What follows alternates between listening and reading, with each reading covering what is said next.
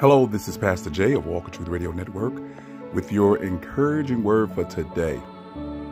Have you ever been fortunate enough, blessed enough to be given a responsibility to do something, and you have been picked to represent, go forward, and do something very great, and you accept the challenge, and you go forward and you say, because I've been picked, you promise to do something that has never been asked of you. It's not required of you. But for some reason or another, you say you respond to the being picked, being selected, being chosen with some verbiage that really wasn't necessary. Well, this is inspired by Judges chapter 11, verse 30 and 31, with Jephthah, the mighty man of valor, the man picked by God, the man picked by the children of Israel to represent them and go up against the Philistines. And he was cast away first, and then he was picked. He dealt with that rightly. He tried to reason. But no sooner that he was picked than he conquered, and he was about to conquer. He made a vow that was not necessary because God was with him. He said the first thing when he comes back from battle that he sees come out his door, out his house, that he would sacrifice to the Lord. He presumptuously made an oath that wasn't necessary. That became an idle word. There was no reason for him to say that. And a lot of times I notice in our society, we say things off the top of our head, out of our emotions, out of the moment at the time, that we really don't mean. Because what was he thinking? He probably thought one of his slaves would come out and he could offer up one of his slaves. But even that, he was willing to kill because he thought that would be a good thing to do to show God how faithful he was. But God didn't require that. God just required obedience. He said, I'd rather have obedience rather than sacrifice. So the first person out of Jephthah's house was his daughter, and that made him sick. And the story goes on to say that he had to offer her up because of his word.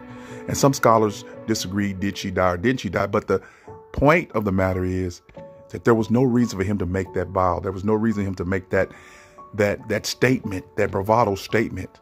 God didn't require that. He had obeyed God and fought for God and did what God told him to do.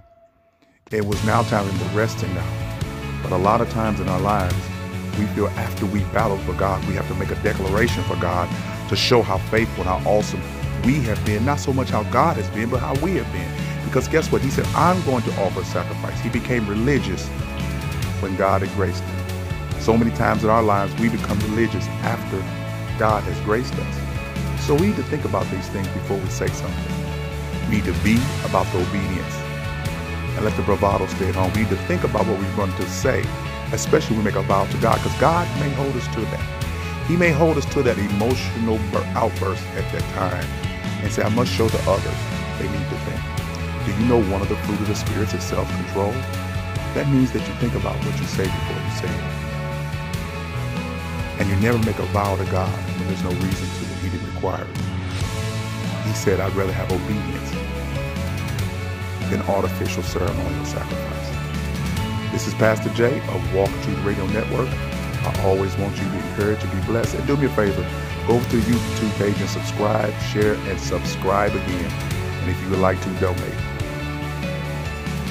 And like I say, be encouraged, be blessed, and always remember, walk in the truth of the Lord and gain some peace.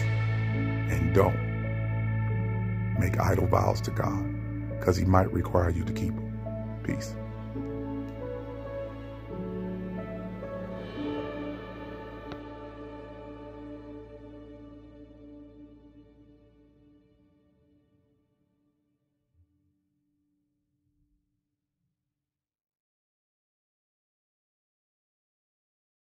We'd like to thank you for listening to the Walk in Truth broadcast.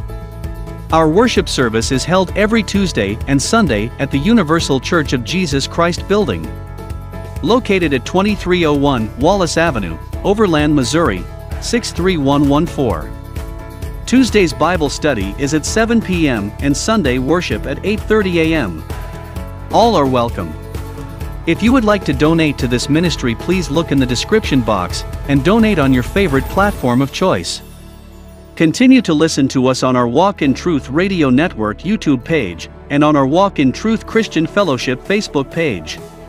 Please subscribe to either platform to be notified when we are broadcasting. We again want to thank you for your prayers and your continuous support.